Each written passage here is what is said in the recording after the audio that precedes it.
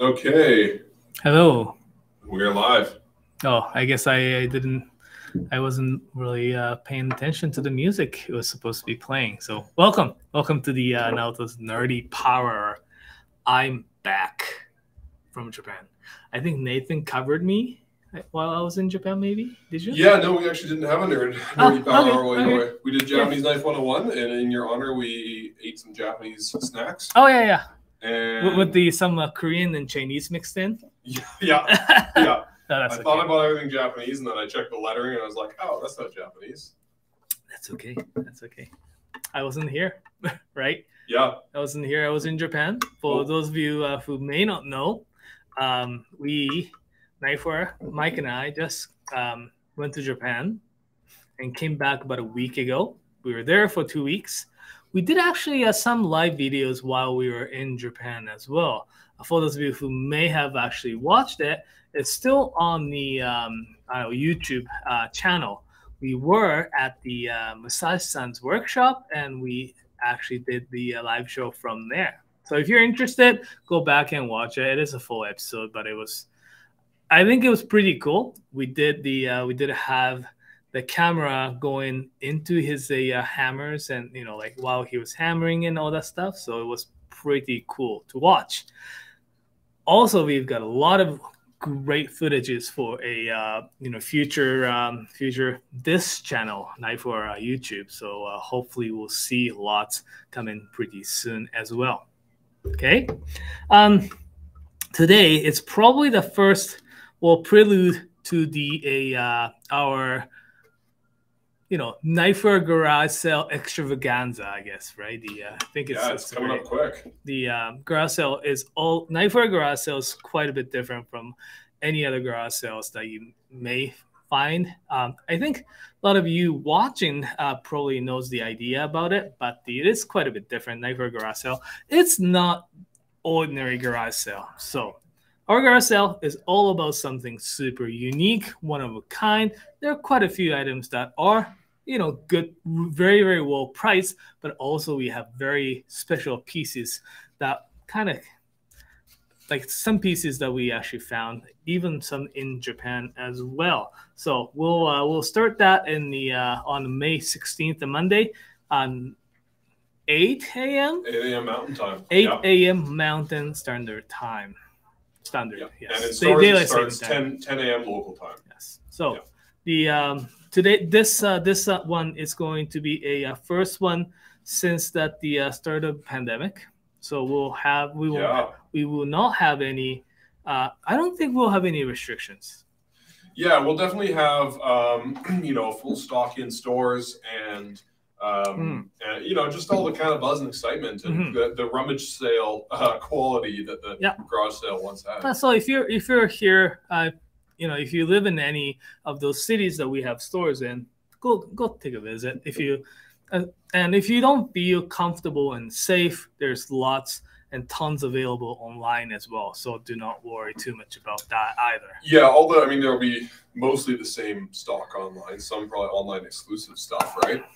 And the stores, their stock, if you're worried about going into the store, their stock won't go online until the second day. So if you're going to the store, you don't have to be there right at opening. Obviously, some fun stuff goes right away, but yeah. So that's kind of the thing about. Also, one of the things about our May and the November garage sale is we do refurbish some knives and sell at very, very good price.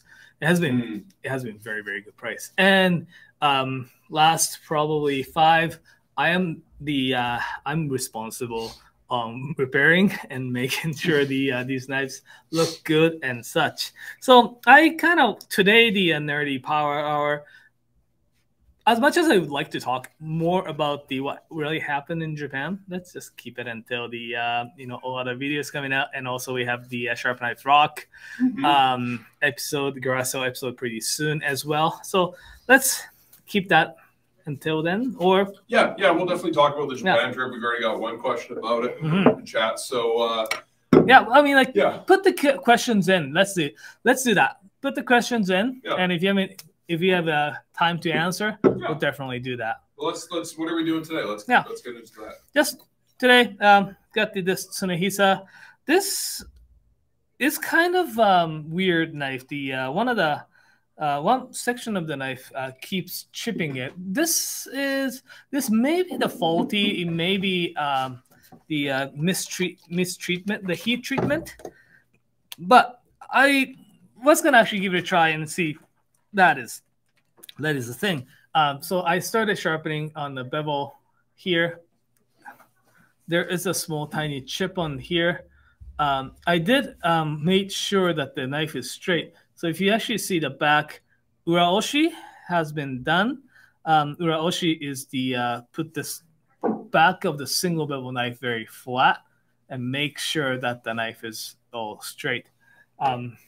So I've done that the little bit of uraoshi part here. So you can see that very shiny, about a millimeter from the edge all the way to here. Hopefully you'll see that there. And I started working on the front side. I do, though, have the small chip left on the little tip right here. So what I'm going to do is just going to remove that really quick. The first stone I'm going to use is this is the Shafton Glass 220 grit. Oh, you use that thing, hey? Looks a bit different than it does when it's brand new. Yeah.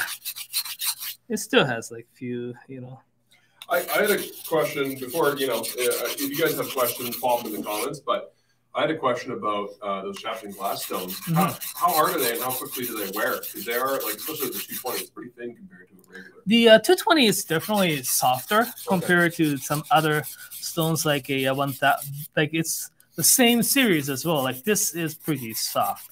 It wears down a little bit faster than the others. And I do also, keep them flat as much as possible too, so that the you wear that down as well that way. Gotcha. But the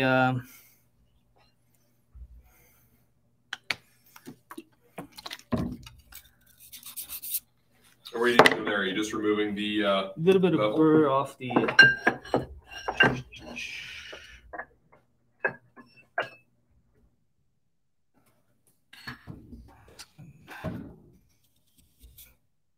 And that's just to get that chip out of there and then move on?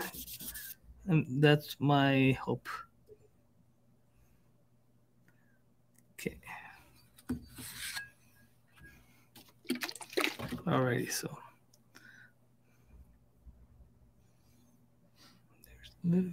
So for those of you just tuning in, we've got Naoto is doing some knife restoration today.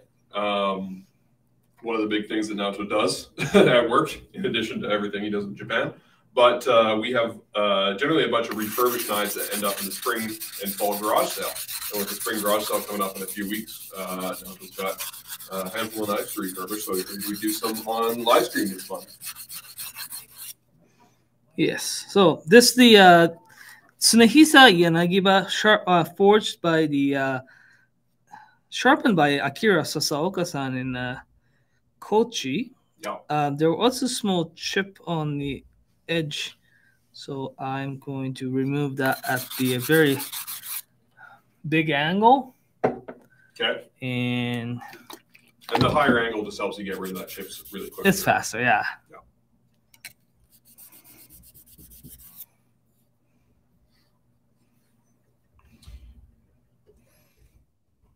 Well, while you're working on that, we got a few people tuning in. Spoon Monkey says, "Hey everybody, just tuned in.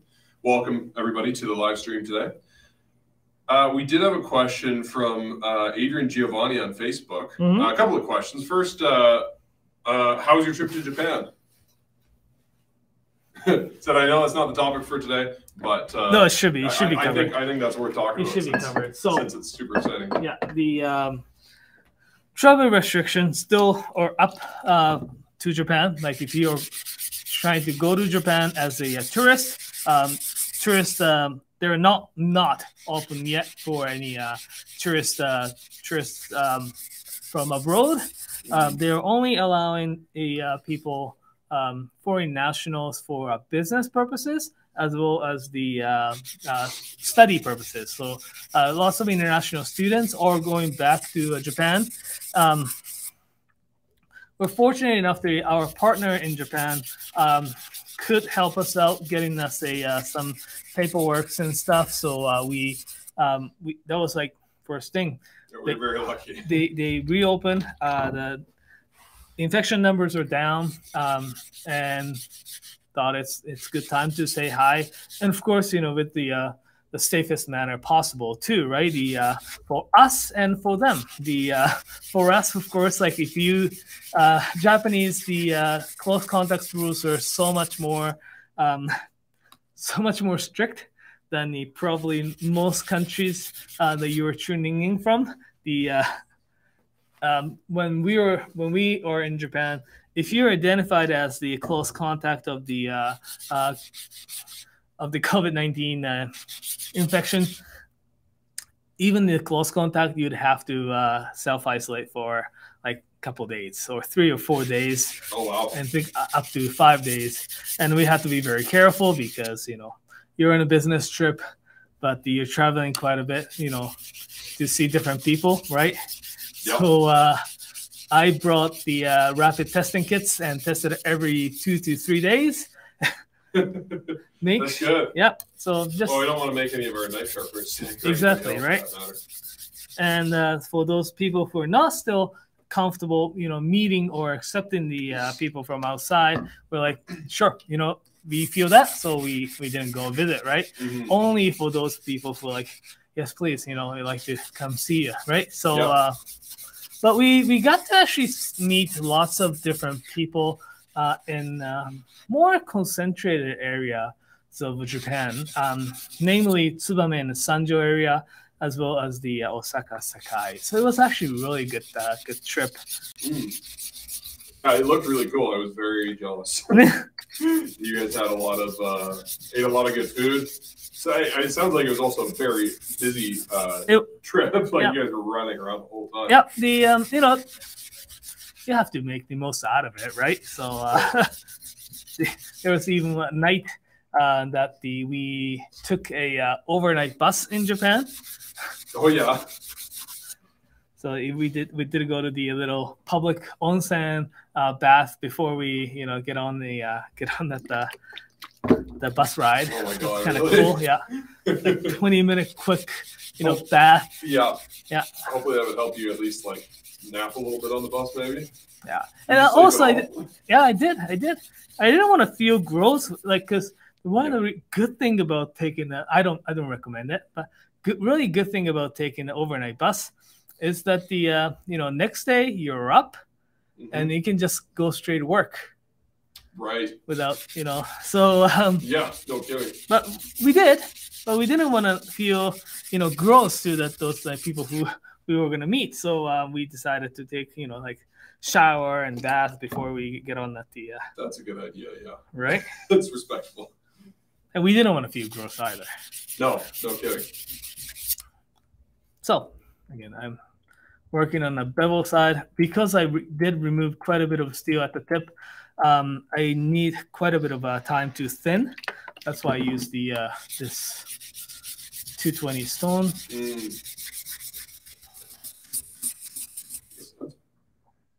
Well, I'll pop a couple more questions in there. I know this is the heavy lifting part of the episode. Yeah. So we always get time for questions, especially early on. Adrian Giovanni at the very top of the episode asked, any Denkas in the garage sale? I unfortunately did not get to meet Fujiwara-san at this trip. And the so like usually Fujiwara-san we like there's the regular lines and sometimes different slight different handles that he only carries in at the shop in Japan, right? Right. And that we sometimes grab them, but there is wah handle Denka and the regular Western handle Denka always available. Yeah. So but yeah, not so much like the super special. Maybe next time when Kevin is finally going to see Fujiwara-san in like 4 or 5 years. Oh, sweet. Yeah, right. Right, because yeah. Yeah, I guess when's the last time anybody went to see Fujiwara-san? It's been a very long time, right? Right. Yeah. So. maybe maybe when I went to see Fujiwara-san with the Visti, the photographer. Oh, for the book. Yeah. Yeah. And I think that was the last time. So that's the Knife Nerd Guide to Japanese Knives. If anybody hasn't checked out the book that Kevin wrote, Kevin and Naoto wrote. No, it's Kevin's book. you did part of it. Thank you. But yeah, it's pretty cool. It's got a lot of stories about the folks who make our knives, kind of straight from the horse's mouth, as it were. You know, from all the stuff we've learned on our trips there. So we had a good question on an episode a while ago, just saying. You know, because there's some, I think, particular, because there's some counterfeit knives out there sometimes, saying, I think it was with you, Kurosaki, saying, hey, like, you know, how do you know for sure that you're getting his knives, that kind of thing. It's like, well, because we go there and talk to him, and he told us it's his knife, so I'm pretty lucky to be able to do that. Okay, good question from Spoon Monkey here. On the last episode of Japanese Knife 101, the Japanese junk food edition, Spoon Monkey asked about Japanese chocolates, which Lordy and I weren't really prepared to talk about. And he said, none of the snacks we ate were chocolate-based, which is correct. So, you know, what is Japanese chocolate like? Does it compare to stuff here, or is it not a big thing in Japan?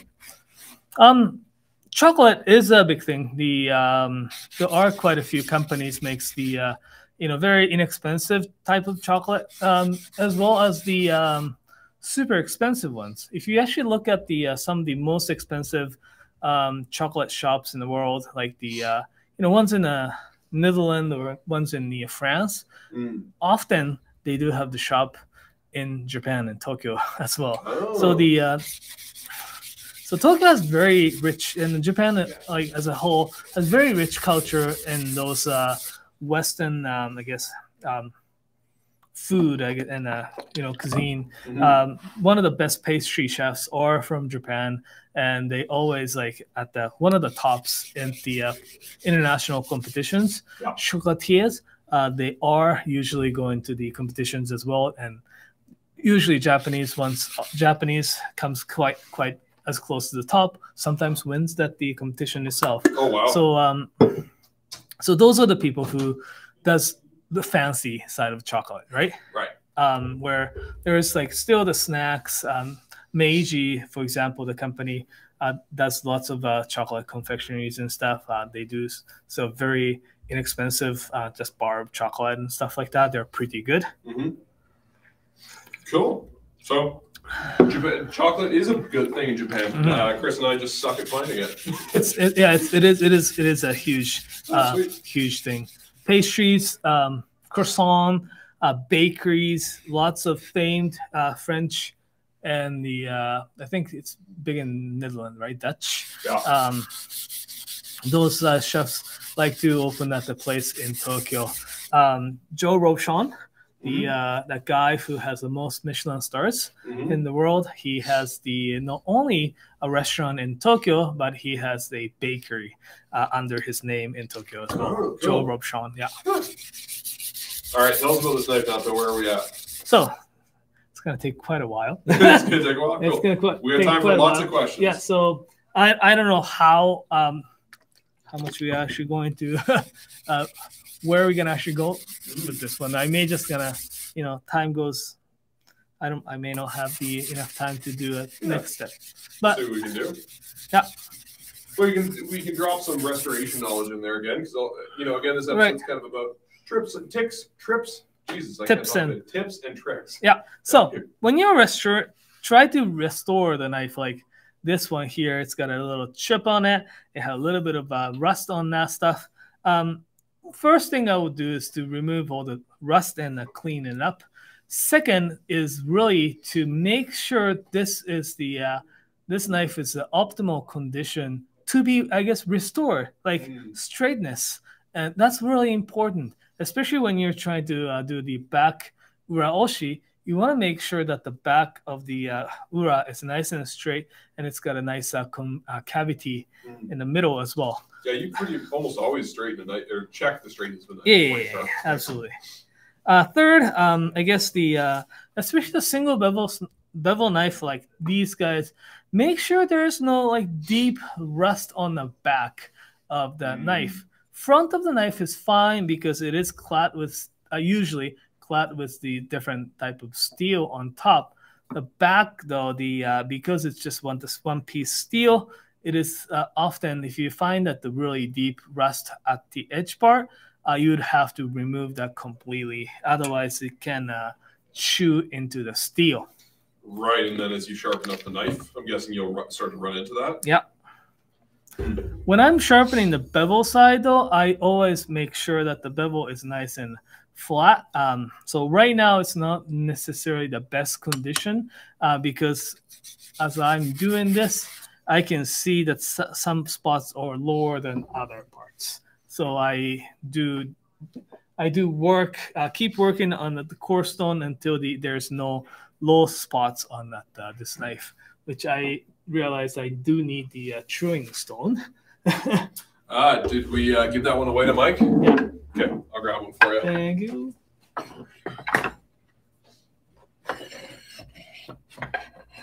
So while he's trying to get the truing stone for me, just gonna work a little bit more.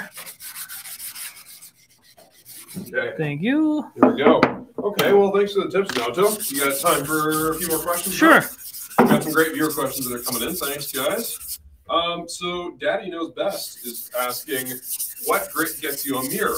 I use 12,000, and it's almost there, but I can spend more time on it. And we actually did a video about this recently on the channel, so it's a good topic to talk about. In order to get the real mirror polish is quite a bit of challenge, especially with just using those stones. Lots of people do use so if you go to Japan and see one of the knife makers, what they use is actually not the stones, but the whole bunch of belts and the buffing wheels. And buffing wheels are the tools to finish that last bit of making it the extra mirror, right? Buffing wheels with the little bit of chromium oxide or aluminum oxide, or just buffing wheel by itself. If you're trying to make it a mirror polish, few things that you want to keep that in mind. Yes, the 12,000 grit stone will get you, especially the edge part, will get as close to the mirror. And you could definitely try to do a 30,000 grit. Although the 30,000 grit stone, you want to make sure that the surface that you are sharpening is dead flat. Otherwise, it's the tiny bit of convexity or the unevenness will show on the mirror polish if that 30,000 grit stone is very hard. What you could do, and what I have seen before, is use the different variation of the one wet sandpaper. Put the knife under the tap water. Run the tap water while you are polishing it. That will give you really, really nice shine to it. And progress up to, say, 2,000 grit sandpaper. Then you could do something like a diamond paste. Again, go all the way up to 10,000 grit, or even 20,000, 30,000 grit. That will get you very fine mirror polish. Lee Valley has some polishing pads. They're made for turning pens, I think, on a wood lathe, but can be good for that sort of thing. So, well, they said, kind of in reference to that, I did a reprofile and got a Shun SG2 Hikari pretty darn sharp. You guys encouraged me to do better in Explorer, which is awesome to hear. But the wheels did definitely save you time, and also that fixing a damaged SG2 was bad, but ZDP 189 is just crazy. Yeah, no thanks. Yeah, ZDP is really, really hard. It's great steel to use in the as a user. Yeah. Not fun for you. Okay. How's the knife? Anything to report? Is it in decent shape? No, it was not really decent shape. That's why it's taking a little bit longer. Yeah, no kidding. Starting to see the little parts. This part is a little bit lower. This part is a little bit lower. The top part is starting to actually get a little bit more nicer, even finish, but still needs quite a bit of thinning from the removing the chip. Yeah, that really tacks on a lot of time to the sharpening process. Well, that's what is the restoration, right? Yeah. Speaking of which, we got a restoration video coming out on the YouTube channel in the next either next week or the following week, where Naoto's going to refurbish a knife. If you watched Monday's video, that's the knife he's refurbishing. Oh yeah, the horrible thing that the mic's done to the knife. The stress test. Yeah.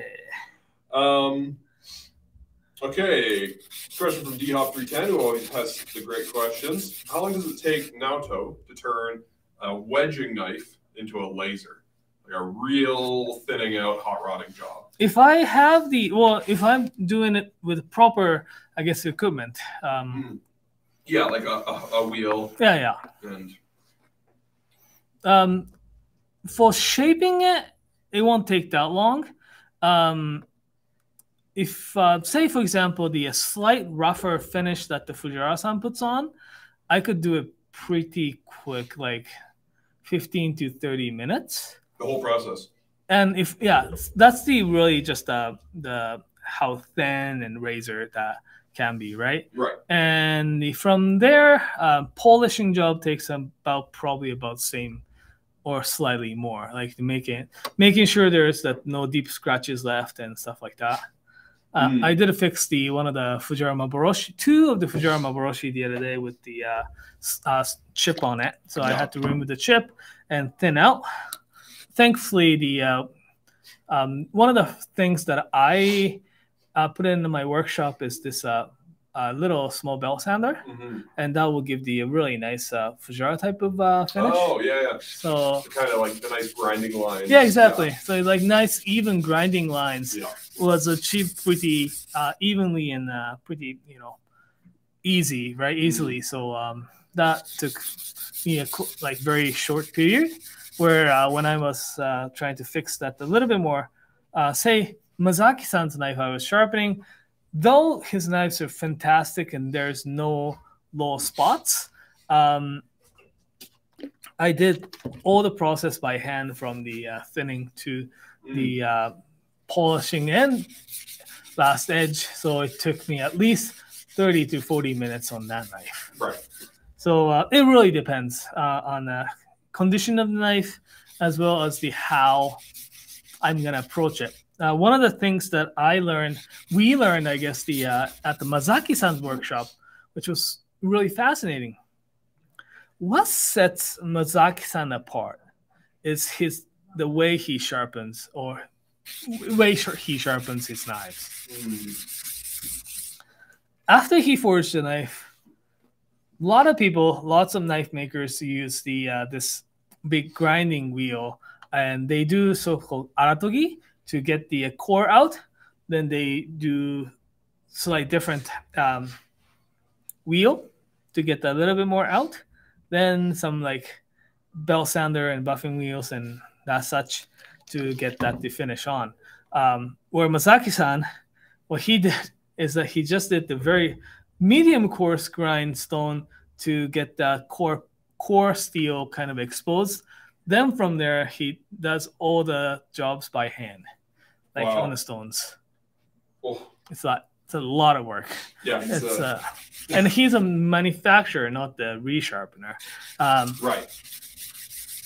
So, but by doing so, what it does is that when you take his knives for resharpening, put the knife on the bevel like this, there is no low spots whatsoever on his knife, because he makes sure that there's no low spots. Like all the bevel will touch on the stone. Yeah. Pretty nice and even. Yeah, and that way of sharpening is he's not doing it for the money. That's a sharpener who just is purely doing it for passion and skill. Yeah. Cool. Just to summarize, that thinning out process, if you're doing that by hand, how long would it take, do you think? That's like taking not chip repair, like thick knife to laser.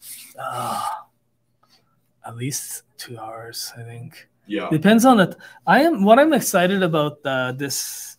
Hopefully, make it soon. But the shipment that we are expecting to come from the Naniwa is this a diamond stone, but not the this type of diamond stone. This is basically metal plate with the diamond kind of sprinkled or goes on top of it. Where there's another type called they basically mix the diamond paste into as an abrasive, and they are much easier to maintain the flatness as well because of they use diamond as an abrasive. It cuts steel much faster. So the knife wears in the stone less. And another thing is that it doesn't leave as deep of a scratch as those diamond plate does. Right, because it's not sticking up as much. Exactly. Very cool. So I'm really excited to see that come in and to get to kind of try them. Cool. Awesome. All right, we got any updates for the knife? Or should we carry on with the questions? Yes, carry on with the questions. All right. You can ask any questions, like any questions that you have. You may, like trip to Japan. Team. Yeah, or a trip to Japan. What's the weirdest thing that we ate while we were in Japan? If you want to know about stuff coming in for the garage sale, we might be able to give you a couple of hints. Yeah. You can't spill the beans yet, but Okay, well, let's move on to the next question then. If I can find it. Powell L is asking, I bought a Kobayashi 240 Gyuto. Nice. Congrats. Can you tell me for the future what angle to use to sharpen the knife? I have a Cyrax 1000 and Rika 5000. Right. The Kobayashi knives, because the nature of the way he sharpens and creates the bevel, it's very thin. So you will not need that much of thinning until probably if you're just going to touch up with your just Rika stones, you don't have to do a very aggressive thinning. And I usually sharpen probably that at the generally 15 is what I would sharpen that knife at. 15 degrees is good kind of balanced edge.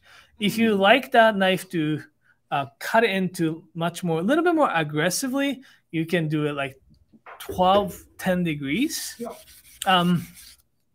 Also, think about what you are cutting, what you are using the knife for as well. Because if you're using it for something and that's something that we learned as well. If you want to get the flavor of the particular food out, for example, we did the test at the Masashi's and it was very fascinating. So we had this really nice piece of prosciutto made in Niigata. There's that very particular prosciutto mania in that area, and he had this piece, I think 36-month aged prosciutto, and it was fantastic. And he had these two knives. One he sharpened up to really fine, almost like 2000 with a wheel. And the other one, he had a one with the about 1000 hand. Okay. So the flavor that you get from the 1000 grit is that because it's a little bit more coarser and toothier edge, it breaks that little bit more cells and takes the little flavor out. Right. Now it takes it out, allows it to release the aroma. It doesn't kill the flavor. No. Release the aroma and the flavor. Kind of like how you would let cheese sit out for a bit and warm up. Exactly. So it was very fascinating, and one that's cut with a very fine. It was almost like glassy, right? Right.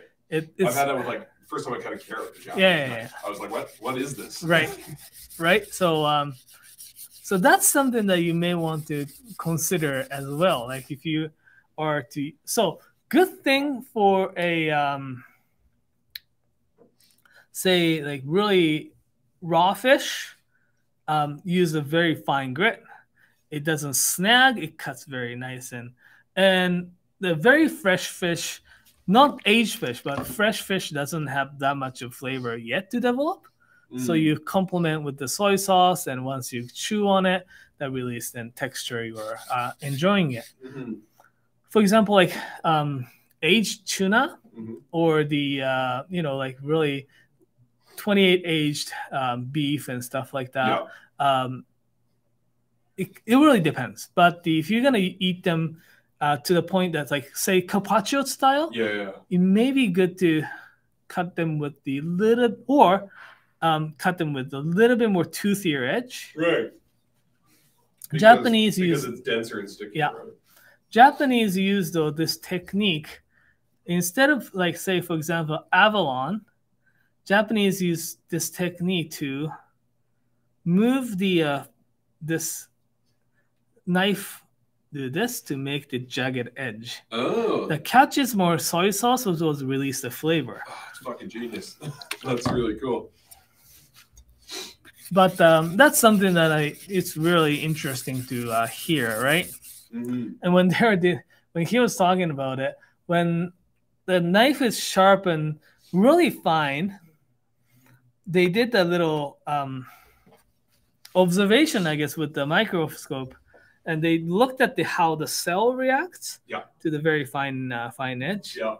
When it's like super, super fine, because it's so thin, it tried to cut the cell, and cell just gonna move along. It just gives away. Move along. So you're cutting in between the cells.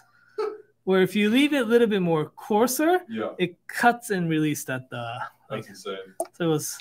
I always kind of thought that, but I didn't know if there was any truth to that. It was very interesting. Yeah. Oh, that's awesome. Okay. Hope you guys are enjoying this. We're just kind of nerding out today. Not really a question from E30 Brady, but you might be able to help. I really need to thin my Shirokamo Yuto.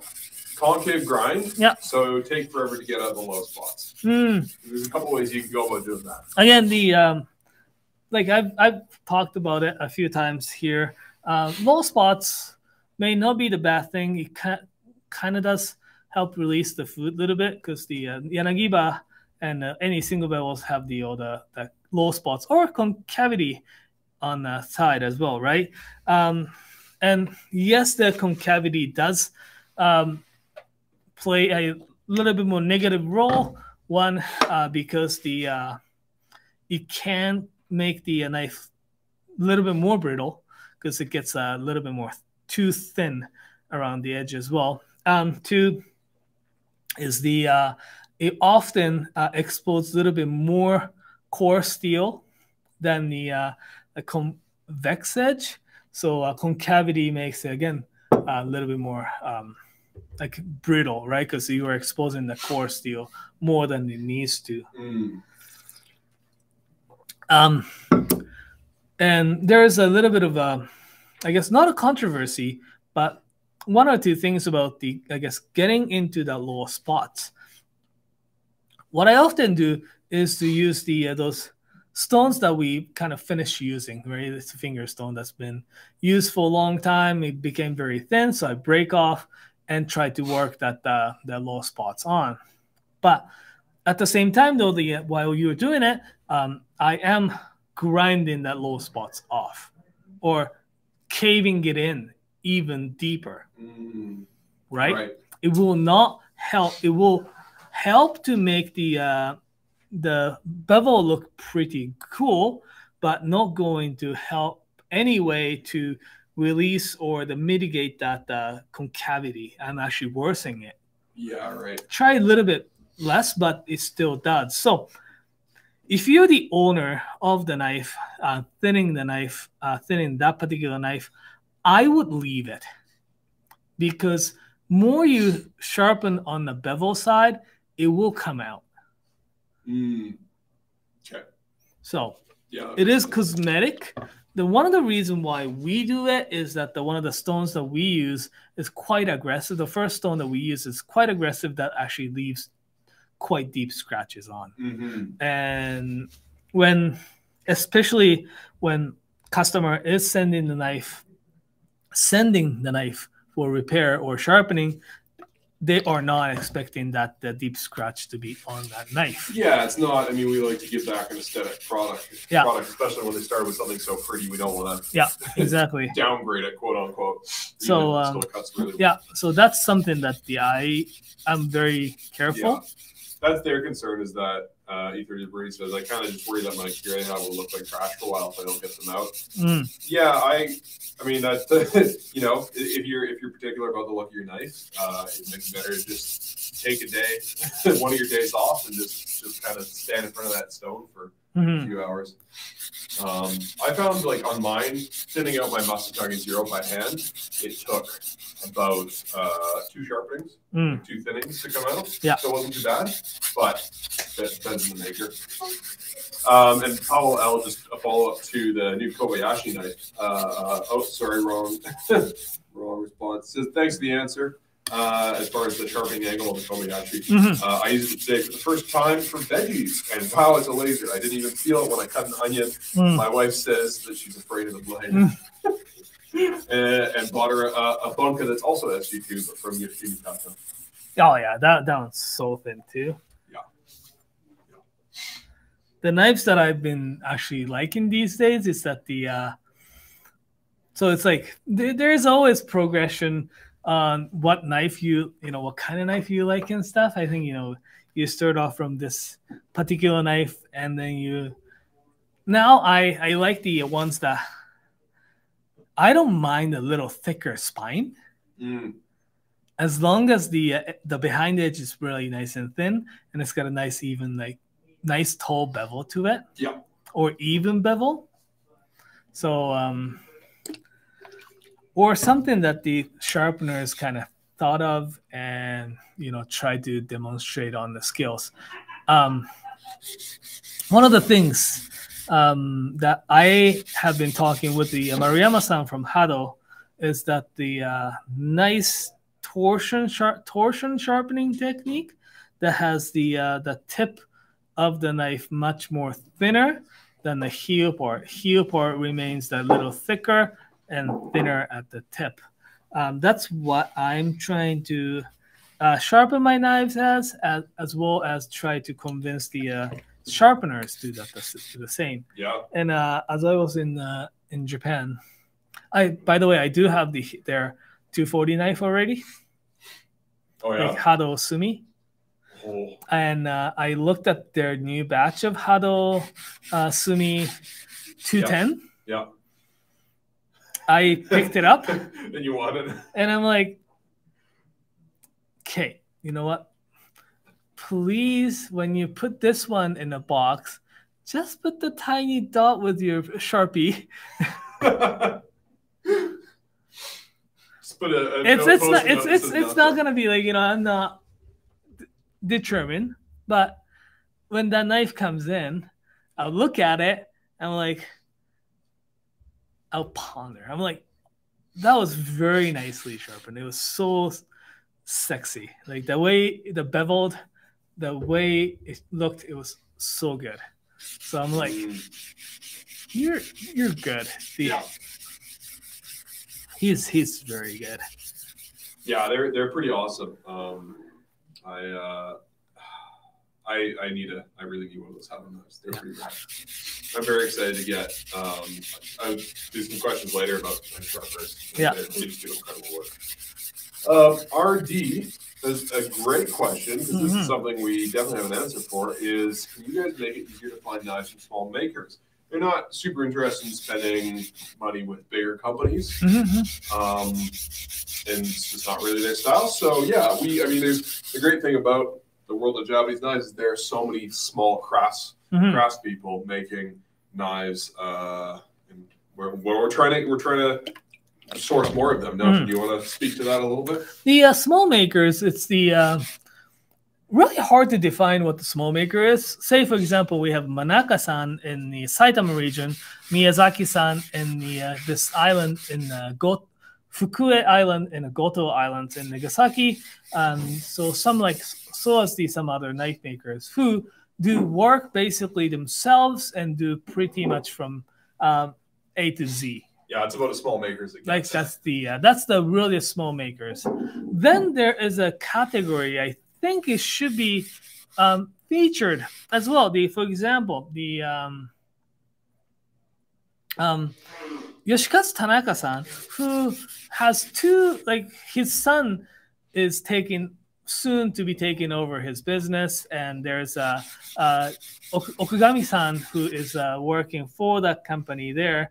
It's a team of three, only making a 30 like a day. They are not the sharpeners; they are only the blacksmith. So they do like consistent 30 a day. I don't know if you want to consider that as a small maker. Not quite sure. But if you're looking for someone like, say, Manaka-san, Miyazaki-san, we do have the Sakai-san, who is from the island of Kyushu in the Kumamoto area. He learned all his skills from the Nishida-san, Daisuke Nishida-san in the same region, and started to do such a fabulous work. Mazaki-san is also, I guess, the small maker, as I briefly talked about. Masashi-san, is he a small maker? Not quite sure, but he, again, is the only, he mainly forges the knives, and two workers or the apprentices producing knives there as well. But they do pretty much A to Z at that workshop too. Yeah, totally. Right? Well, it's more talk. I mean, they don't make their own handles, but like everything else is pretty much. But there's more than one guy. That's three. Right? Yeah. But say if you're looking for someone knives from someone who's very little known, I guess Sakai-san is great knives from, and Kyohei Shindo-san is also another guy who now is in Tosa making the knives, very like rustic, down earth, very inexpensive as well. So RD, I've got kind of, I can explain an issue that exists with small makers and a couple of solutions that we've come up with. The issue is that they're small makers and they don't make a lot of knives. and as global demand for Japanese knives grows, they become harder to get. Our solution, however, we have a few. We've just started to source more makers. Like in the last couple of years, we've brought on a lot more makers who are that kind of small maker category that, they don't make a ton of knives, or it's just one guy or a couple of guys, but they're very dedicated to their craft. Because that's what we love. That's what we're all about. So we're finding more, which is a lot of fun. And our recent trip to Japan was a big part of that. But then also we've got certain times of year that are focused around small makers, because a lot of these makers, what it comes down to is we just can't get enough knives to have year round. And so in August, we have what we call Small Makers Month, where we focus on kind of educating and sharing the stories about these makers, talking about them, making videos and vlogs about them, and getting their name out there, as well as obviously stocking their knives and bringing them in. And it's a little bit of a, like, they show up when they show up, but August is kind of the time we center that around. So yeah, we try to set up the story so that who those people are, what they do, what they like, those kind of stuff. Yeah, the person behind the knife that you're getting. Yeah. And then the Knifewear garage sales can be good for that too, because that's a time, it's an event where we bring in a lot of new and different and unusual knives, and often from quote unquote new makers or small makers. And so May 16th to the 23rd this year, and then usually there's one in November as well, right at the beginning of the month. Those are times when we do bring in a lot more of those small maker knives. I hope that helps. We're going to keep at it and keep bringing in more small makers. Yeah. Any questions arise? Oh, we got tons of questions. Awesome. You got any updates for us? You just screwing your stone? I'm just screwing stone. It's just taking very... That's fine, because we got lots of good questions today, so we'll just focus on this. Yeah. You know what? Here's a low ball. Nice easy one. Shivam Chaudhary. I'm very sorry if I mispronounced your name. This says, Naoto, how was Japan? It's great. Japan was fantastic. We did go to we did meet a lot of different existing people who try to reconnect existing relationships, strengthen the existing relationship, as well as some of the new makers, new people. one of the food that we got really excited about was the this Satoshi Nakagawa-san from the from Sakai. He just took over the his Shiraki Hamono in the name. Basically, he was actually forging it for Shiraki-san for the longest time. Oh. And it just, the name changed. It's like the Anryu Hamono, right? The Ikeda-san was doing the most of the jobs, but the name didn't change. But yeah, Nakagawa-san's place. With the very bad reception, we tried to do the Instagram live from his workshop, but there's a little bit of footage, and we did actually have very good footage from the workshop as well. So stay tuned on that. Besides, we will have a few Nakagawa-san's knives for this May 16th thing. Oh, awesome. Some cool stuff. It's super cool stuff on that day from him. So. Yeah, we took camera to Japan, and Naoto filmed a ton of stuff. And so we're going to have anywhere from 4 to 8 videos coming out on the YouTube channel, kind of probably once a month, starting late May, early June. We just have to sort through all the footage and start editing, but stay tuned because we do have, profiles on some of the makers, some kind of more themed videos talking about apprenticeships in Japan or, how factory forging works. So there's a lot of different cool stuff. Yeah, some interviews that I have to translate. Yeah, those ones will take a little longer, but hopefully once a month for the rest of the year, probably. Yeah. Okay. Oh, here's a good one from E30 Birdie. Back to the technical stuff. Actually, real quick, I had a question. What was the best part of your trip to Japan? Because it's your home country, but you haven't been for a couple of years. Food. I gained quite a bit of weight, as you may be able to see on the camera. You look great. The little tip. I had the shirt. I usually brings a week worth of the clothing, different shirts and stuff. So the shirt that I wore on day 3, I did a laundry and I wore them on day 13. Right. And I felt a little tight around my belly and chest part. So that's how much I enjoy the food. Yeah, I should have been all the beer. And beer. Well, he's drinking for 2, right? Right. Yeah. Yes, so that was good. Yeah. But you know what? The real good story about the this Knifewear side is this company who is specialized in steel making. No, steel maker, but so that was very. The company who specialize in they do make scissors as well as for their purpose they do clad the steel there. Oh, cool. So the president of the company is a doctor of metallurgy. Right, doctor of steel. And I had a mic beside me as well, but I didn't have time to translate any of what we actually talking about. I get so excited about knowing lots of stuff. Totally. Lots of stuff that the audio we can transcribe it into a yeah. Lots of stuff that it was kind of foggy how the steel works, how those steels forge wells and stuff, right? How those steels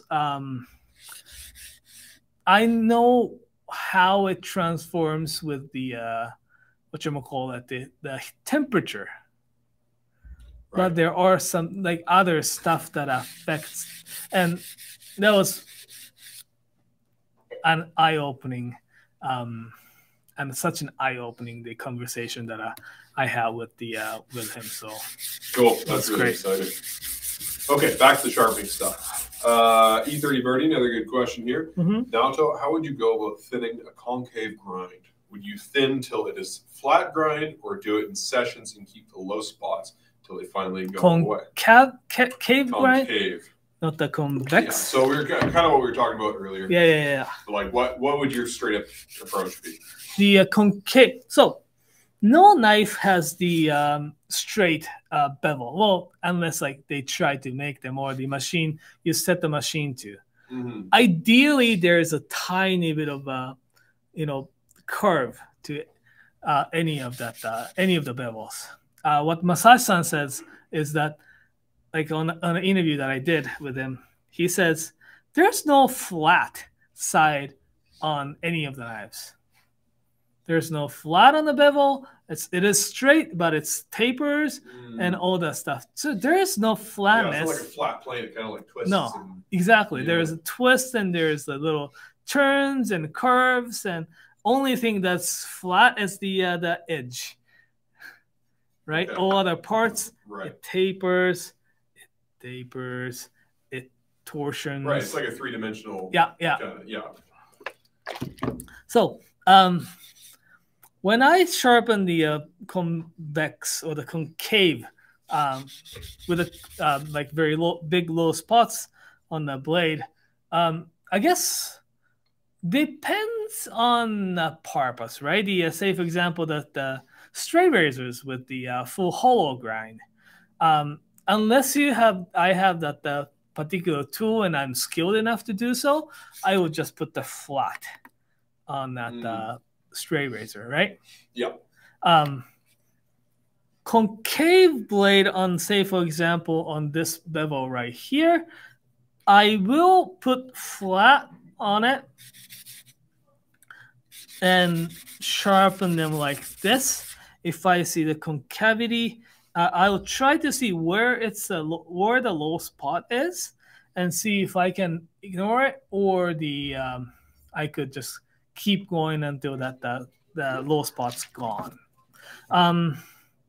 So in a way it's flat, but again, how I try to sharpen the blade like this is at the slight different angle at the tip and the bevel. So maybe flat at the very tip, but maybe a little bit more rolled, or it's got a little bit more carve out the heel part. Hopefully that makes sense. So there isn't like simple, yes, I do flat or I do this way. I wish there is, but even like this, while I'm doing this, I'm trying to make this part lower at the tip, lower part. And as I come up here, I do a bit higher at the edge sharpening. So cool. And any particular stones that you would use for the process? Make sure you have really good core stone. That is your shaping stone. That, especially when it comes to more like, say, advanced sharpening or thinning and such, core stone is very important, because this is I would do 95% of job, like making that the bevel look good and everything with the 220, the core stone. So that's the really important stone to have, or the good 220 or core stone is very important to have when you're actually doing thinning or repairs. Okay, cool. Spoon Monkey is asking, what are your thoughts on Giro knives? Relatively new, he thinks, but already they're higher up in the price range. I've never held one. I know that he is a swordsmith, and he's been making very fantastic blades these days. I've spoken to a Japanese person who has Giro knives, and that particular person has quite a bit of knives in Japan. What he was saying is that it's not like razor, but it's got really good thickness behind on the spine, and it's got nice tall bevel too. So it will probably work really, really good.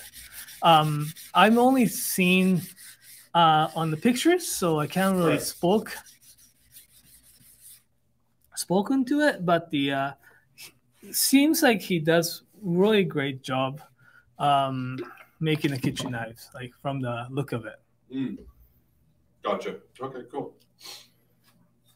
When you were talking about making those little micro cuts on the abalone,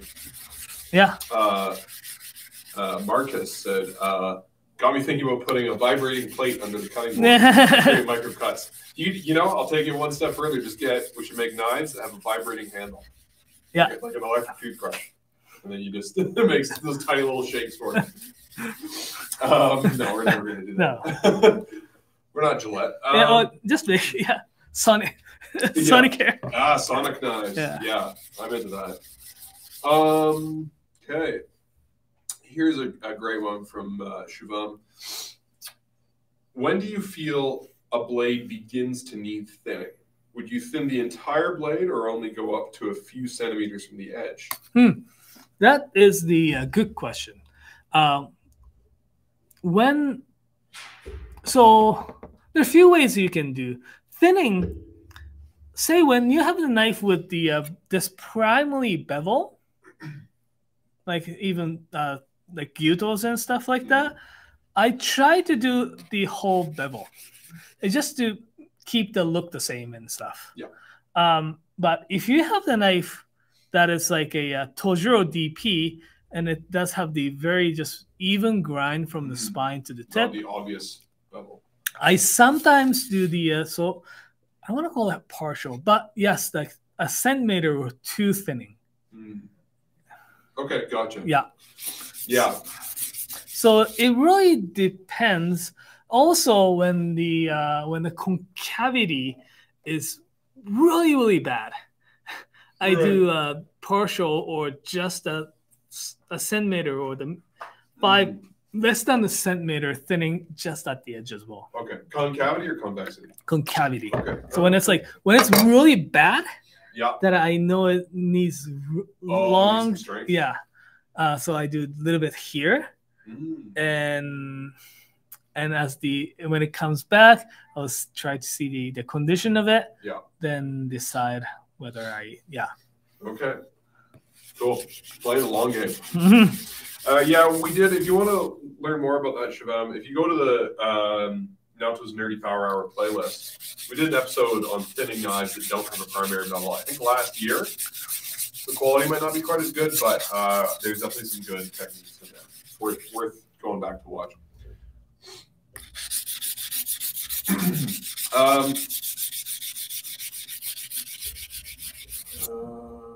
Where are we? Got any updates there, Naoto? Are we doing good? Doing good. It's starting to. I don't know if this camera is good enough to catch some of the spots. There's still some spots here and here that needs a little bit more work. Whole bevel starting to become about the same thickness because I was fixing the tip first, right? There was a chip, right? So I did fix the tip at the higher angle. So I made that tip part a lot thicker than the heel part. So I basically kept working on the tip part more than the other section of the knife, right?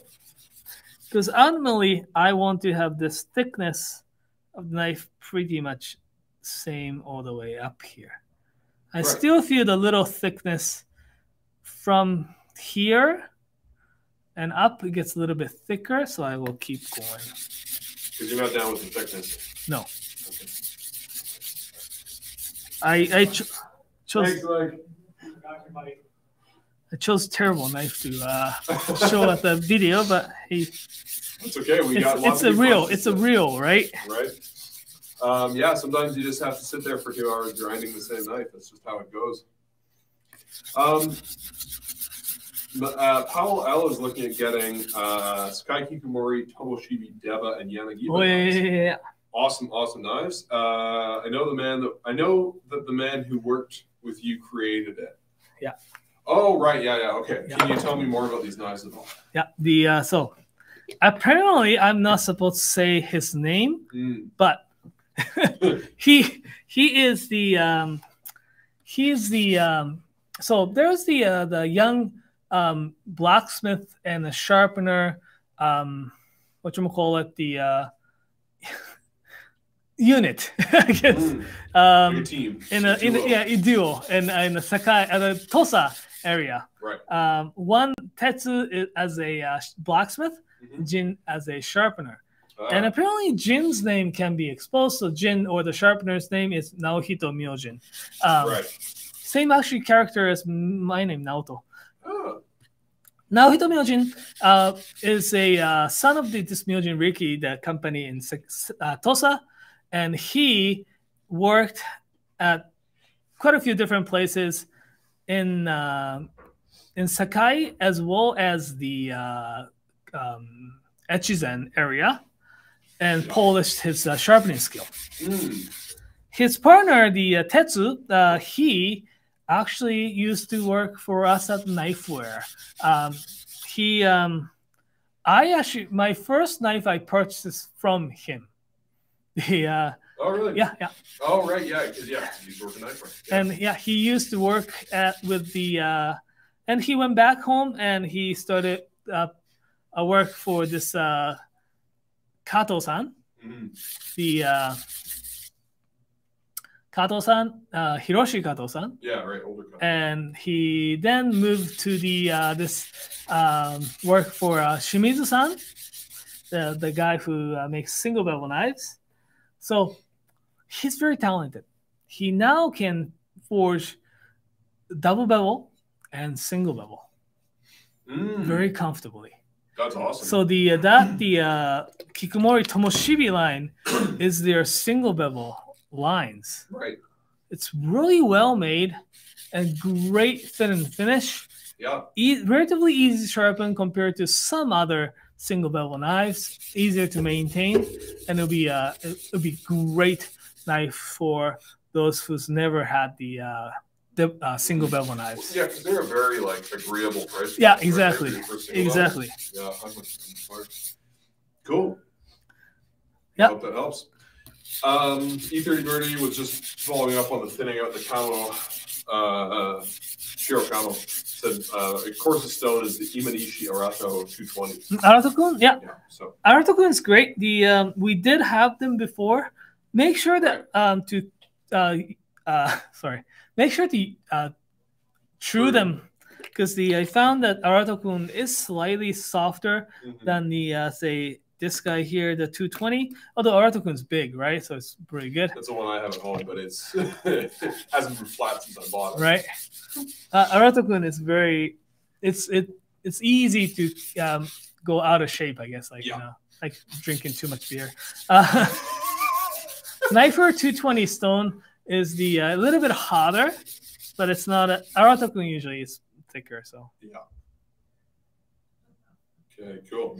Well, Grant Hendrick just popped in, just said, howdy, Nathan and Naoto. I look forward to watching this later. Back to work. Thanks for popping in, thank you. Hope you enjoy the show in the future.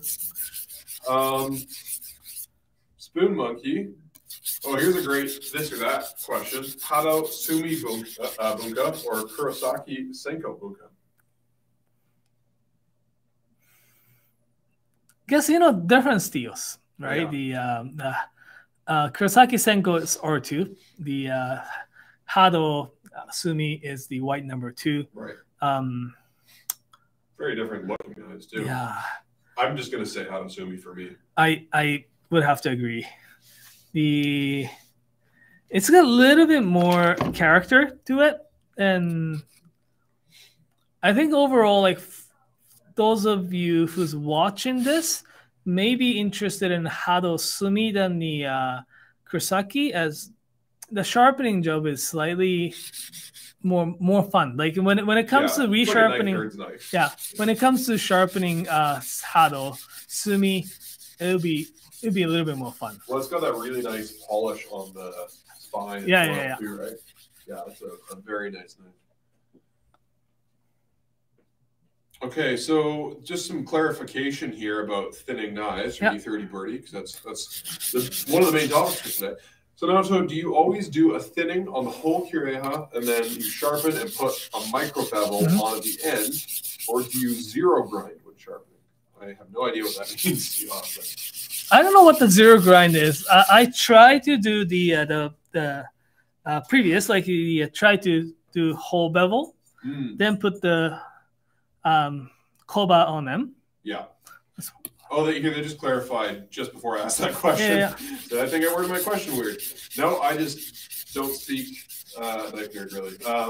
Kind of wondering if one should always sharpen the Kirei as a whole or just the micro bevel at times. Like, do you always sharpen? Oh, okay. So I think I've heard this term used online. The zero grind is like you just sharpen the Kirei and that's it. Oh no, I would never do that. That's very Japanese, a professional chef way of sharpening it, and it has been not approved, but it's not the greatest. Like I've spoken to sharpeners. I don't really speak to those chefs. Like Japanese chefs like to do that. In Japanese, it's called betatogi. So what it is that, for example, this yanagiba, they just do this sharpening until you raise the enough burr, and what they do is put the flat and do that. Okay. One of the reasons why the Japanese chefs like to do is they feel it's the sharpest edge, Right. and it may be true. Disadvantage is that it makes the edge way too brittle for any jobs that you do with the kitchen knives. I've done it once. I had a 210 millimeter Usuba, and the first thing I did is that I did betatogi and took all the micro bevels out. It was sharp as hell. And it cuts into the cutting board really, really good, and chips is so easy. I chipped the tip like 5 or 6 times. Yeah, such a thin like filament steel. If you look what the angle of this is, it's like the Masashi-san did actually have the little data on the bevel angle. It is 5 degrees. If you're just sharpening 5 degrees from both ends, it makes it way too thin. And when you're cutting into the cutting board, because it's like so thin, it digs into the cutting board too deep. What the koba does, so for those of you who really believes the betatogi or whatever zero grind is, that is more like say you have the jeans and you cut it and leave it and you start to see the fillet. Right. That's what it is. Okay. And you do a little, this type of stitching. Yeah. That's the koba. Okay. That's a good analogy. I like that. So I do always put the koba. Koba angle can change. Koba angle can be 8 degrees or the 10 degrees can. I'll probably, if I put the 8-degree koba, I would put another so-called. So there's koba and ito. Like a micro bevel. Very light one. Yeah, a couple of strokes. Yeah. Cool. So, and any sharpeners I've spoken to, they do not agree on the betatogi. Right. Yeah. Yeah. If you want to try it out. But yeah. Yeah. It's yeah. That's very thin. Marcus has an interesting approach on learning knife skills. They learned, so the best knife training they've ever had was learning to fillet all types of fish with a Chinese cleaver. They mastered that, and then learning how to use more specialized knives became a lot easier. Is your name Colin? I'm joking. Kind of. And they're sharpening their vintage cleaver along with you right now. Cool. Yeah, that would definitely. I learned to do almost all stuff in the kitchen with a 240 Yuto, so it's not totally different. Like when I went to cooking school, they're like, you should just do everything with a 10 or 12-inch chef knife, which isn't always the best way. But if you're learning how to like handle knives confidently, that'll certainly get you there fast. Yeah. Okay.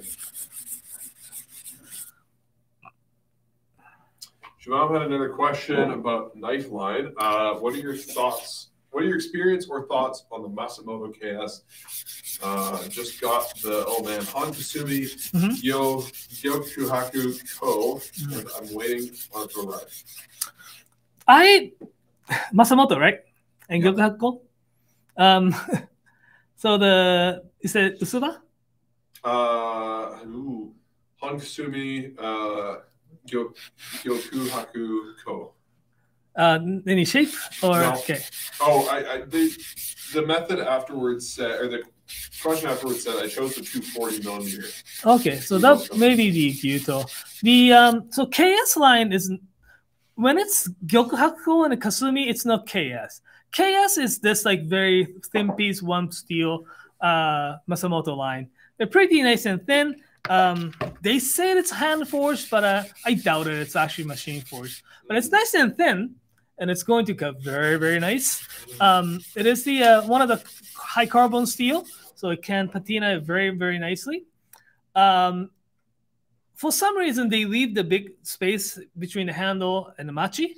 So, like, for some reason, it's pretty big. Oh, like a really wide machi. If you're looking for a some like single bevels from Masamoto, single bevel Masamotos are actually made in Sakai. Because I've seen those blades that's kicking around with Masamoto engraving on them. Interesting.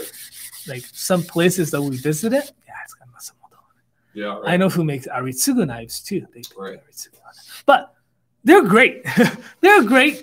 It's just really, it's how it's been. The Masamoto, Aritsugu, Sugimoto, all those companies are not manufacturers. They are retail stores, or they are like brands. Yeah. So they put their name on all the knives that they carry. Gotcha. But they're pretty reliable. They're pretty good. They know their things.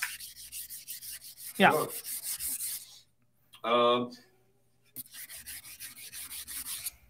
E30 Birdie just had a follow up to that talk about the zero grind, the micro bevel, and all that. They know and agree that the micro bevel adds strength to the edge. But we're just wondering, would you, I guess the final point is like, would you slightly thin your knife every time you sharpen it? Or would you sharpen it a few times and then thin? Again, that's the, I don't have the clear yes or no answer. Some knives I do thin them. Yeah. And some knives I don't. For example, when the knife, say like my Masashi Kuroshu, Yeah. I have them for about 5 years. I don't use them every day, but because I can rotate through, I only sharpen them like twice. That was only the touch up on the micro bevel. Yeah. And it still keeps its thickness, like very thin. Nice. Yeah, it can depend on the knife. Like if it comes really thin from the maker. Yeah. And I think how dull it is too. Like if it's dull, I'll thin my knife up. But like I tuned up my Denko recently and I just did the micro bevel because it was still pretty sharp. So yeah, fortunately there is no like clear yes or no answer. Yeah.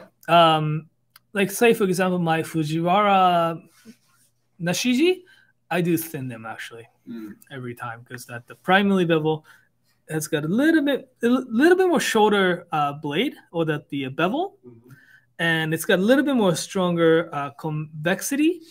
So I try to thin them so that it doesn't get really thick at one point. Yeah. Okay, cool. So I guess it depends on how big of the concavity, convexity, and how tall the bevels are and all that stuff. Okay, cool. Awesome. Yeah, most of the time I would just thin the knife out every time. Personally, like because you might just end up making more work for yourself down the road. And if it seems like you're going to need to thin it out, I would probably just thin it out, just so that you're not creating that like really exhausting amount of work for you. Yeah. Cool. Well, if anybody else has more questions, that brings us to the end of the kind of questions. We kind of covered some restoration stuff today, mostly talking about knife thinning, which is a big part of it, especially if your knife is chipped or dull or rusty or something like that. But if you have any questions about upcoming event, totally. We have. I guess I'll go through the housekeeping while we see if there's any more questions.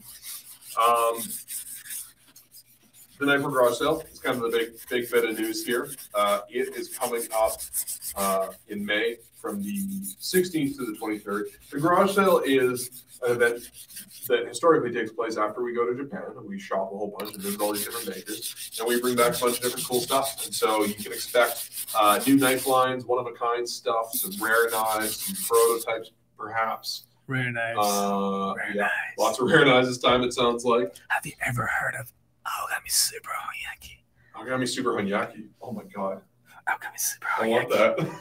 Aogami Super Honyaki. I hope that sells out really quick because I'll buy that.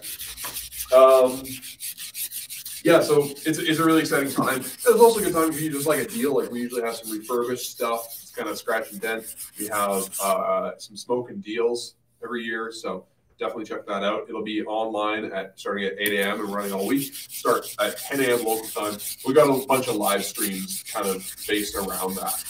Speaking of which, we'll have next week is Japanese Knife 101. I think probably talk a bit about the trip to Japan, hey? Am I doing it? Well, Mike is doing it? Well, we haven't planned it yet. But we are talking about the garage sale next week. So, yeah, if you guys have questions about more questions about Naoto's trip to Japan, or you want to, kind of get some hints as to the Knifewear garage sale. Yoshikazu Ikeda. Ooh, I don't even know what that means. Satoshi Nakagawa. Oh, yeah. Nohito Myojin and Tetsujin.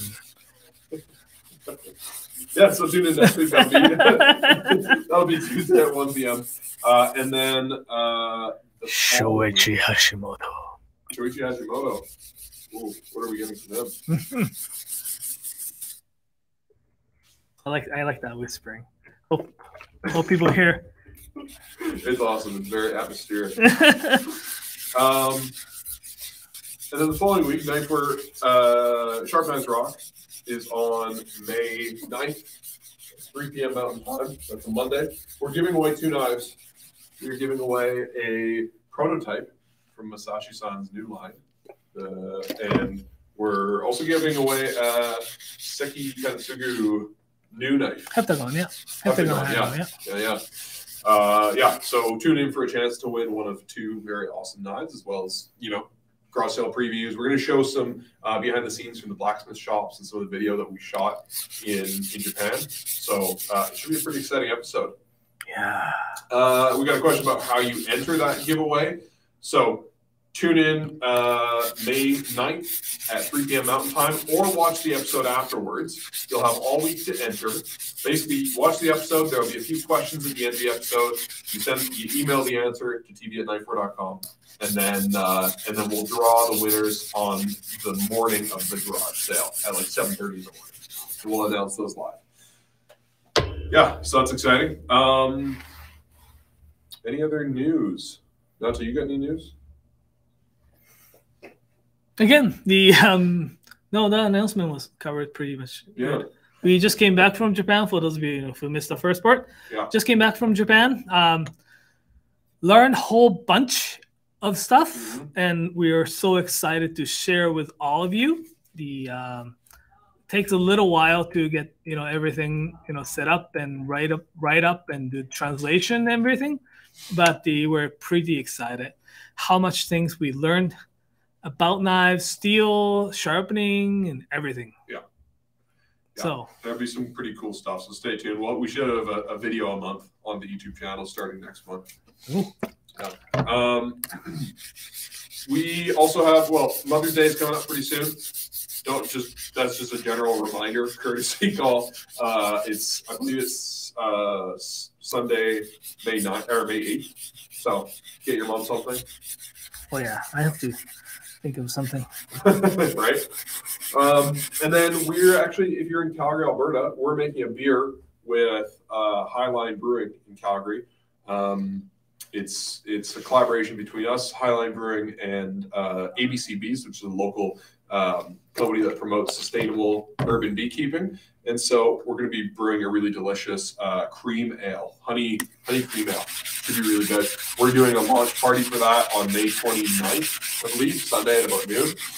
So you can check that out. We might also send a couple dozen cans to the stores, and so if you come by the store in early June, they might be able to give you a can of beer. Yeah, that's about all I have for announcements. Yeah, we're working working on bringing Masashi San in Canada soon as well. Right. Haven't decided the date yet, but early August probably. Early August is something, yeah. It seems like that's the yeah. So keep an eye out. When he's here, it most likely a full tour, Canadian tour. So if you want to come say hi to him, we'll most likely go to Vancouver, Alberta, Calgary, and Edmonton, and Ottawa, and maybe Toronto. Maybe. And we're hoping he might be able to engrave a few dinosaur people in stores. So stay tuned for that. Yeah. Well, filigree. Oh, and one other thing I was going to mention, speaking of Toronto, is we do have at least one pop-up plan for the summer. Oh, nice. We're still finalizing dates. We're hoping to be there in June with the Ottawa team. We're hoping maybe we can do June and August so that we can go there with Masashi-san. So if you're in Toronto, stay tuned. August pop-up would be great. Yeah. Okay, we got a few more questions here before we end the episode. Well, Filigree Aquatics just says, about the wife of Takamura 170 Santoku for her birthday. Fingers crossed she likes it.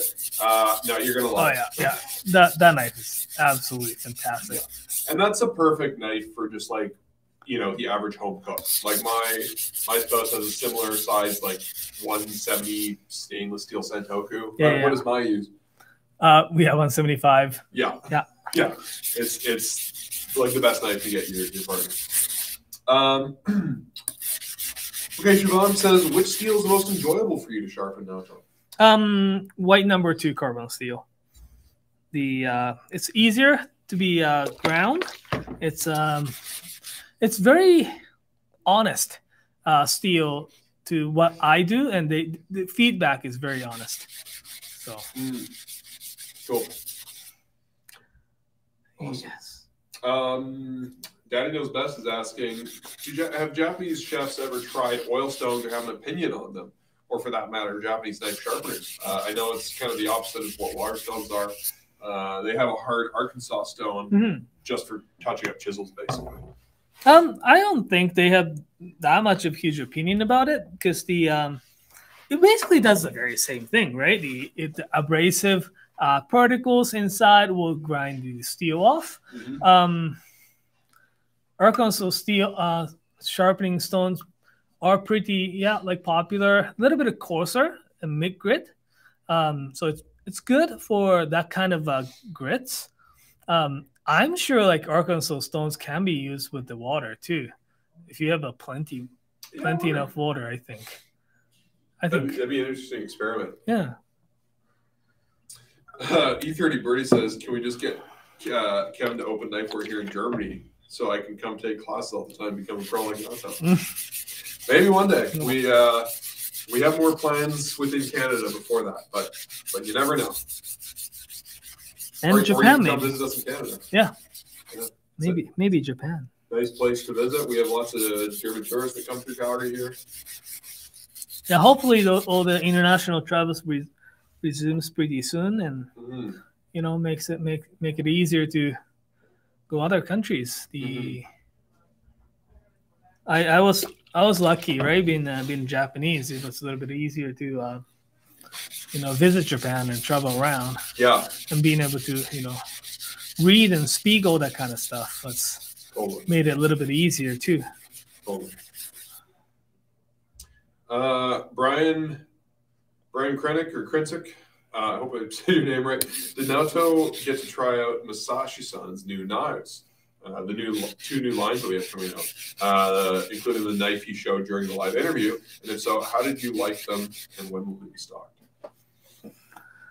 I love both of them. We did have the some prototype before came in. It's great, and again he did like he always does, try attempt to improve the way he forges, heat treats, and everything.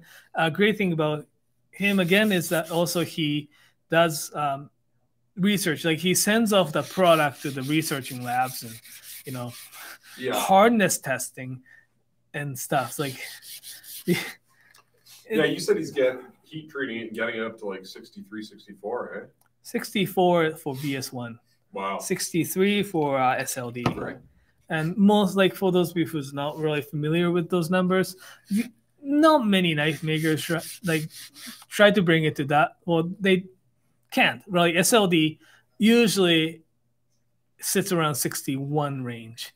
The way he forges and the heat treats and some secret way of he cold forges, he can, and also the heat treatment and everything makes it the steel a little bit hotter than what the paper says. That's really cool.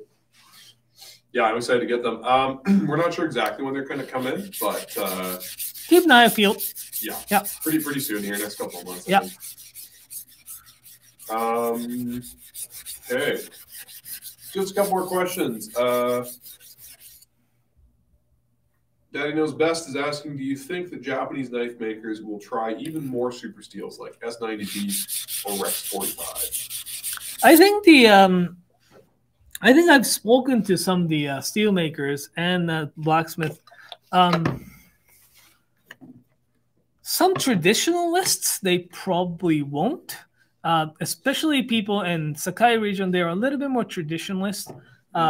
They have to be really convinced to try new things. Some guys in people who does by themselves, they sometimes use those super steels. Although some American steels, apparently they don't have much access to them. They're tough to get, or something? Yeah, it's tough to get. I've spoken to actually and asked hey, would you actually be able to get the S30V and stuff like that? And they're like, no.